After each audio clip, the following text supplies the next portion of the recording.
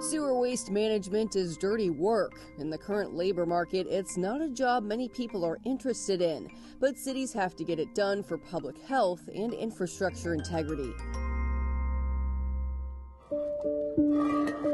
Looks like we have a lot of silt, so again, that's an indicator for infiltration. We're getting infiltration somewhere along this pipe.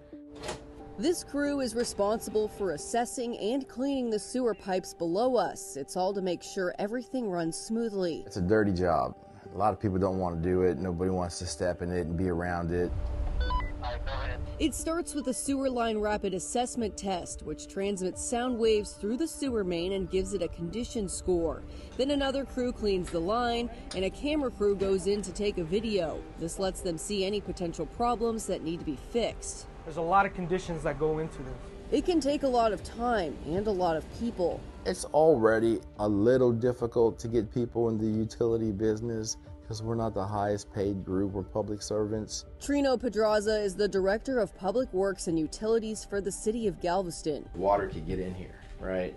And sewer can get out. He's always looking for ways to do more with less. And right now, like, applications are just not coming in. We've had positions open for like 6 months. But what we can do is make sure that people aren't leaving.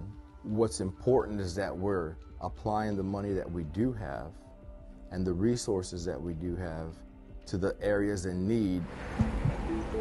Galveston chose to invest in artificial intelligence to help get the most out of its workers. Our primary technology is called AutoCode. And what we do is we've trained a number of AI computer vision models to automatically identify conditions inside of the pipe. Eric Sullivan is with Sewer AI, the company providing AI services in Galveston. Now the operators don't have to do all that manual data entry. We've documented a doubling of production. It does depend. And in some cases, we've had folks accomplish more than a doubling of production in a day. Cities will need the increased productivity to repair aging sewer infrastructure, which affects every city in America. The 2021 Infrastructure Report Card graded the U.S. wastewater system as a D+.